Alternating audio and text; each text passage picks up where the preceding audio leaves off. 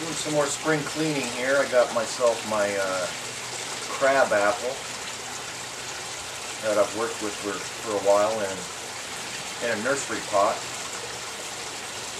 I tend to keep these in a nursery pot for quite a while. This has been planted for about 3 years in this pot, and they're a lot of trimming because they get long shooters on them because they're fast growers. So I'm just going to do a quick top trim on this and let these leaves break out.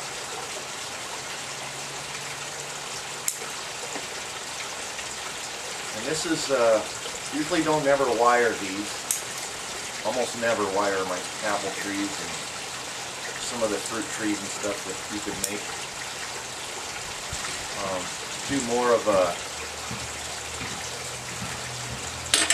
like a penging and just let it go natural, clip and grow method. And sometimes these tend to get kind of funny looking. That's the beauty of it. I usually just like to keep these from crouching into each other, those long shooters. Tend to want to just bunch up with each other, and I don't let them get too long because I like to keep everything nice and tight. But these break out everywhere. He's starting to break in the bark all over. Little spots, which is good, and all the foliage is coming out light and green. It's a real healthy tree. This used to be really tall. I cut the center stalk out, you can almost not see it anymore,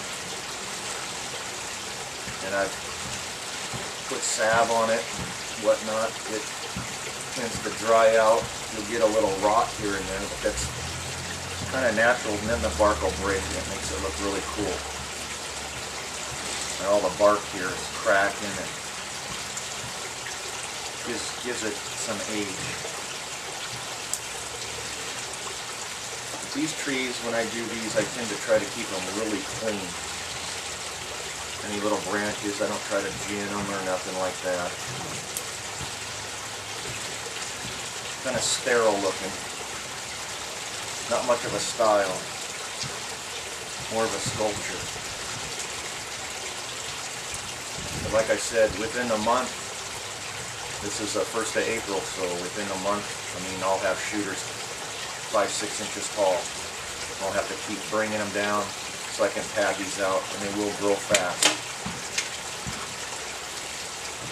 Just rake out all my garbage from my trees that fell on all this out of my soil. I do have some natural moss growing in here. I'm going to leave that for now.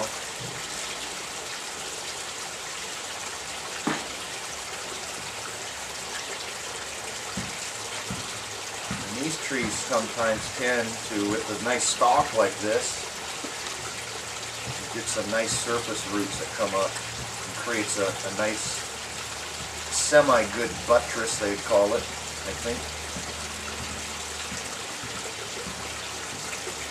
Try not to get too technical.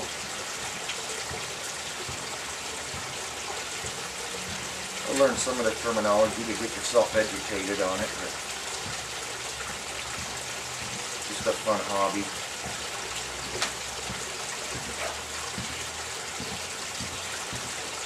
And after a while, get some nice trees and it's rewarding. Besides that, it makes your garden look nice.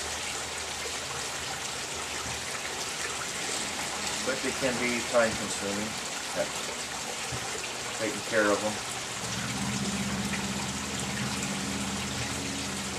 Doesn't have to be real expensive.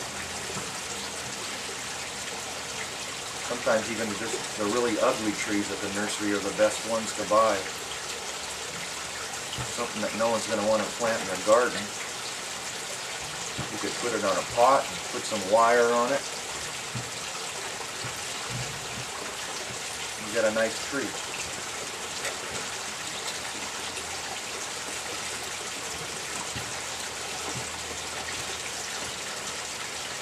These tend to root quite a bit, and I probably would transplant this in the near future,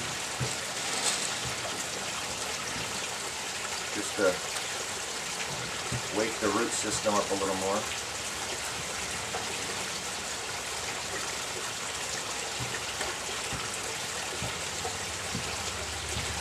Bring my grit back to life on the surface there, so when I start watering it, it'll look really nice. Bring my pot up a little bit.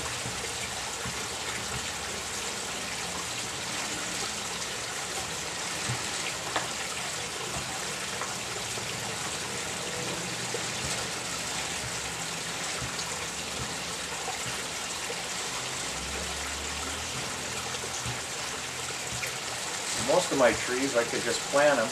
I don't tend to get too big of ones. But this one, I've actually had to wire in and put wire under the pot and wire it through my hole, because this was kind of a heavy tree.